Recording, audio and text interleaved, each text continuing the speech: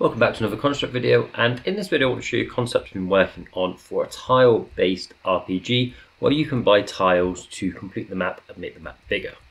So how does it all work? Well, let's get started. So first thing we need is some tiles. Now I've just got 4 different tiles, but you can have as many as you want. So for mine I've got a shore, a beach, grass and some mountains. Now I've got a load of variables here, and these are just doing some calculations. We'll talk about these when we get to them, but the first one I want to talk about is the tile size. Now this is really interesting. This is just how big each tile is, and it will redo all the calculations based on this new size. So if you want larger tiles, so you have to travel further to get to the next tile, then you can increase that size. If you want smaller tiles, you can do that as well. We've also got this option called noise. Now this one's a really interesting one because this is how random our terrain tends to be. If we put noise down to 0, we should only get 1 tile appear. And what I'm going to do is I'm just going to take this action here, undisable it, and this is going to complete the map for us. So you can see this is our completed map now. So it's just all grass, 1 texture all the way through. If we change the noise to 5, you can now see that we've got a lot more variation in our map. You still have to travel quite far to get out of big regions. So there's big sand regions, there's a lot of water that we have to get through. But again, there's a lot more variation in the land now. Upping the noise to 20 means that actually we can still see our patterns of there are beaches around water, but we've now got a lot smaller regions, and again we've now got some crossover happening that didn't happen before, such as we can go straight from a shore to grass. And if our noise is too high, it just becomes a little bit random. So we just need to take into account about what noise is suitable for our needs. So let's start at the beginning. First thing I'm going to do is we're going to use the advanced random to set a random seed. Now you would have heard the term seed from stuff like Minecraft. If you put the same seed in, you get the same result. This works exactly the same with our advanced random. So I've set the seed to random, but you could quite easily set this to 5, and then next time you play it, if you type 5 again, you get the same result. So you could even give the user that control if they want a random seed or they want to put in the same seed as before. Next we've got an array. I'm going to set the size for how many tiles we've got, and we'll talk about how we generate the values for each of the tiles. We're also going to destroy any tiles that already exist so we can create fresh ones from the beginning. Next bit of code might look very familiar to my ship concept that I've made before and did a tutorial on, and that's because the code is very similar. The only difference with the ship concept is we generated the big map in one go and we scaled the camera up quite far. This time we're only generating 1 tile at a time, we're zooming the camera quite far down. So we're repeating for how many tiles we've got, and what we're going to do is we're going to set the value of each element in the array. Now if you don't know what an array is, think of an array just as a table. So for each table position, we're going to set the value to this lovely calculation here. Now don't be put off too much by this. Essentially what we're using is we're using something called the advanced random classic 2D function. This just asks for an X and Y position and generates a number based off this. Now the closer the values are to each other, the similar value they're going to return. So if for instance they had the value of 5, the neighbouring one might have the value of 6. And then what we can do is we can say, okay, if the value is 5, it's water. If the value is 6, it's also water. If the value is 7, it's now grass. So that's all it's doing. However, we're having to do a couple of things to put it into a format that we like. First of all, we're timesing the X and Y by a noise value. If we don't do this, we end up with just 1 terrain tile. So by times it by noise, we add a further distance between each of the tiles. I'm also doing a calculation to get it in between the values of 0 and 1. Now currently the values generated without any of this extra calculations being done will be between 0.22 and 0.77. So a tiny bit of rough maths has put it between 0 and 1. Again, don't worry too much about this. Main point of this video today is for you to understand how to use the tool, not how to recreate it. Next we check if we're on our final square. If so, we know that the layout has now been created, so we can now start moving to spawning the player. Now before we look at spawning the player, let's look at how we actually create the tiles. So first of all, we've got these variables here, and these are our chances of spawning the different tiles. Now the values look a little bit weird because if you look, the shore chance should be higher than all the others. So let me explain how this all works. For the mountain chance, we're looking for a number between 0 and 0.25. Again, our array is generating numbers between 0 and 1. So we have a 25% chance that we're going to spawn a mountain. For our grass chance, we're looking at a number between 0.256 and 0.63. So it's between these two numbers will generate our grass tiles. For our beaches, any number between 0.64 and 0.78 will now generate our beach tiles. And finally, for our shore chance, we're looking at any number between 0.79 and 1. So these are just ranges, and we're looking at numbers between these ranges. Obviously, if you wanted extra tiles, you can just add extra global variables. Next, we're going to create a tile. So this takes in two parameters. It takes in the grid X and the grid Y. So grid X and grid Y just allows us to look up the value in the array, and then we can return that value to this local number called TV. So you can see set TV to array at grid X, grid Y. Then we can just check if that's less than or equal to the mountain spawn rate, so 0.25. If it is, we can create a mountain, and what we're going to do is create it at grid X times the tile size and grid Y times the tile size. So again, that puts it into the correct position on the map. We also just want to set the tile to be the size of the tile size. So if you've increased the tile size to say 1,000, then the mountain will be 1,000 by 1,000. We've then got an else, and then we check for the grass spawn. So now we check actually if it's not less than 2.5, is it now less than 0.63? If so, spawn grass. Else, is it less than our 0.78, spawn a beach? Is it less than 1? And again, it should be less than 1 because our calculation always makes sure there's a number between 0 and 1. So this function here allows us to spawn a single tile. Now what I've done is I've added an action just here called create tile. Now this is going to be disabled by default when you load this program, but if you undisable this, it'll load up the whole map in one go. This is how I was able to do that demo where I showed off the noise levels. However, if not, we want to actually trigger this by walking close to a tile and then pressing the E key, just like you saw in the intro. So now that we can create tiles, how do we spawn the player into this world? Well, all we need to do is we're going to set the player's position to be completely random inside our layout.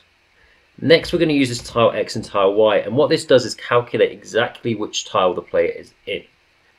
So we see this tile X. Now this round function of, looks like we're just dividing times by the same thing, but this rounds it to the nearest 300 in my case, which is the tile size. So this allows us to calculate exactly which X tile it's in, exactly which Y tile it's in, and then we can return the value of that tile. Again, look in our array to find out exactly where that tile is located. And then we can just do a simple check to see if they're on a tile that we like. So for this, I'm just basically saying they can't spawn in a mountain. So I'm checking it's greater than the mountain spawn chance. Now, in terms of this one's a bit weird because we're doing less than, and our shore chance is less than 1. However, shores can spawn from 0.79, which is where beaches end. So if I don't want it to spawn in the shore, I actually have to put the beach spawn chance. And now it can only spawn on grass or beach. So a little bit of a weird maths there. It's just how we're calculating the tiles. But again, once we're happy, we can create a tile for that player in the tile position they're currently in. If not, we're just going to run the function again, which will put them in a new random location. We can check if their spawn point is desirable and keep repeating that until they're in a tile that we like. Now, one thing I didn't really show off yet, but if we move around this map, it's a bit hard to see because you can't see what I'm doing on the keyboard, but I can't leave this boundary. No matter how hard I try, I'm stuck in this tile. If I buy a new tile, I can now move in this boundary, but now I'm stuck in this new boundary once again. So you're always stuck on the map. You can't enter sort of the grey foggy area. You have to buy the tiles in order to move, and until you buy those tiles, the player's stuck. So how have we worked out this collision? So the first thing is we've got some new image points onto the player. So we've got top, left, bottom, and right. And these are really important because we're going to attach a sprite to each one of these positions. So we can see on start of layout, we're going to spawn a collision point, and this is just a small dot, and we're going to set it to the image point of top. Once we set it to the image point, we can then pin it to the player so it doesn't move, and we're also going to set the location to top. Now the location is just a variable attached to the collision point, and that's really important so we can distinguish between the 4 collision points, and then we set it invisible. Just disabling the invisibility for a second, you can see there's our 4 collision points there, and all we're doing is we're just checking if they're out of bounds, we're going to stop the player from moving. So let's have a look at the code for that. So you can see that we've just got 4 blocks of repeated code for our 4 different directions, and I'm using W, A, and D for this, but obviously you can change this to the arrow keys if you like, or a games controller. So if we start with forwards, we're first going to check if we're holding W. Again, you can use the arrow keys or the gamepad for this. We're first going to check if the collision point is overlapping tiles. If it's not overlapping tiles, it means it's now out of bounds, and we don't like that. We also want to check if the collision point is the one at the top, because again, they're moving forwards, so we don't care about the others, we only care about the one at the top when they're moving forwards. So if the collision point's in bounds, and we're looking at the one at the top, then we'll allow them to move forward. If not, we're going to stop the 8 directions to stop them moving. Now, one thing that's really important with this is we have to set the deacceleration to be really high, because if not, if they let go of the keys, they can actually push themselves out of bounds. So I haven't got to fix this at the moment, but just make sure your deacceleration is really high so you stop instantly. Next, we just repeat this for the other direction. So if we're going down, we just check if the collision point that's looking down is overlapping a tile. If it's not overlapping a tile, then we need to stop it because it's out of bounds. And this just allows us to stay in bounds for just the tiles that we've unlocked and not go anywhere else on the map. Now, if you're a free user, you might be questioning of, can I do this out of family? Yes, you could. The downside is, as you look at our events, you need to have this 4 times for each of the tiles. This will probably put you over the event limit. So I was working out if I could do this tutorial without using families. Unfortunately not, because the event number would probably be too high. However, if you are on the free version, you could actually remove this collision check completely, and instead of generating the tiles one at a time, just show the complete map. So you can still make use of this tutorial if you're on the free version. So we now move on to the final thing, which is actually buying the tiles, or in this case, just unlocking them. But you can add a money system to this instead, so you have to buy the tiles to move on to the next location. So first thing we've got this thing called a button trigger. It's just a simple animation. I've got one for being active and not active, so you can see if you are in range of it or not. And this has 2 very useful variables, grid X and grid Y. And essentially when we create it, we're just going to store which grid it will unlock. So we've got a function called update tile buttons.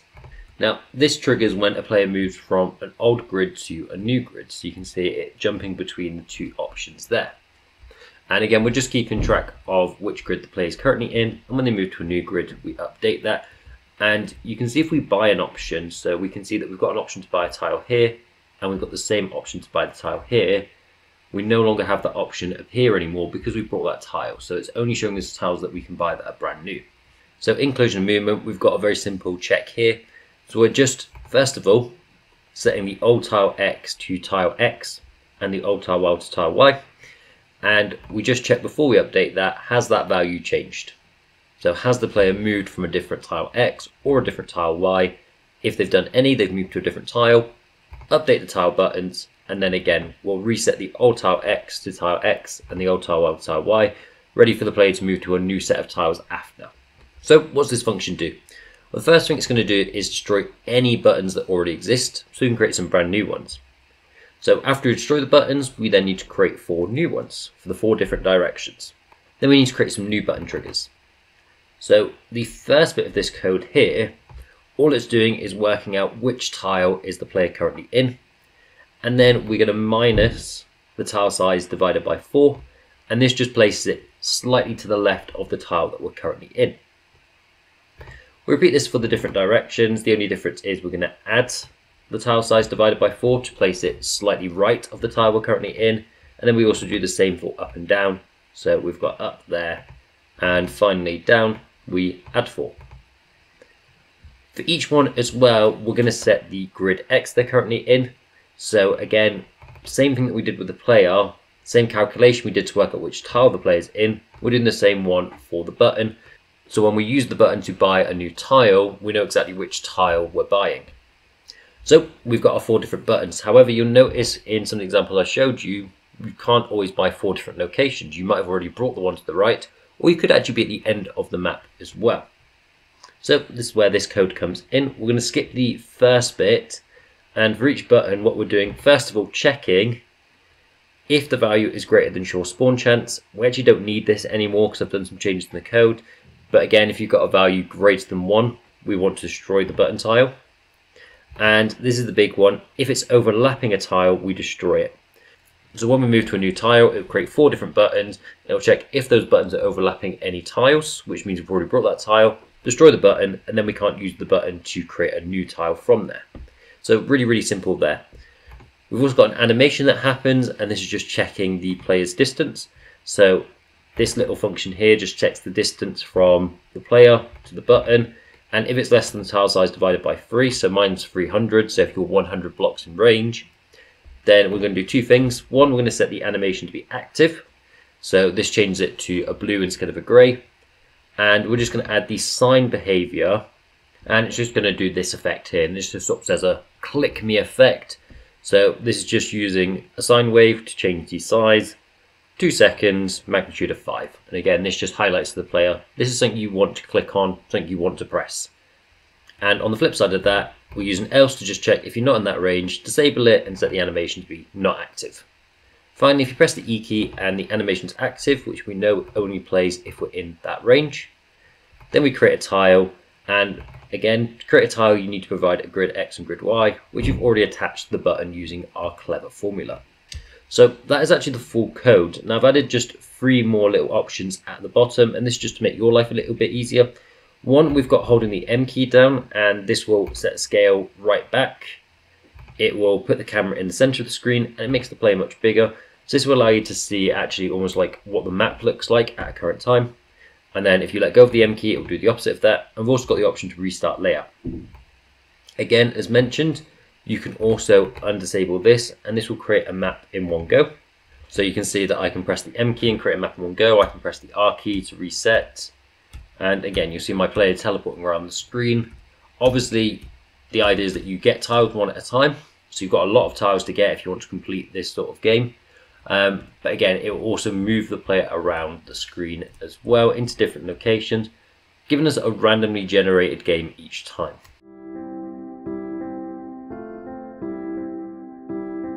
So as always, this code will be available in the description. I just want to just quickly show you a project that I'm working on based on this. And this just shows you how far you can take it. So again, a lot of this should look quite familiar from what we've seen in the code. The difference is we've added a player sprite, some animations, and an actual value system now, so we have to pay money to unlock the sprites. I've also unlocked some different tiles, so tiles can now spawn with trees and grass and cactuses, and you can start to see how you can expand this into a real life RPG.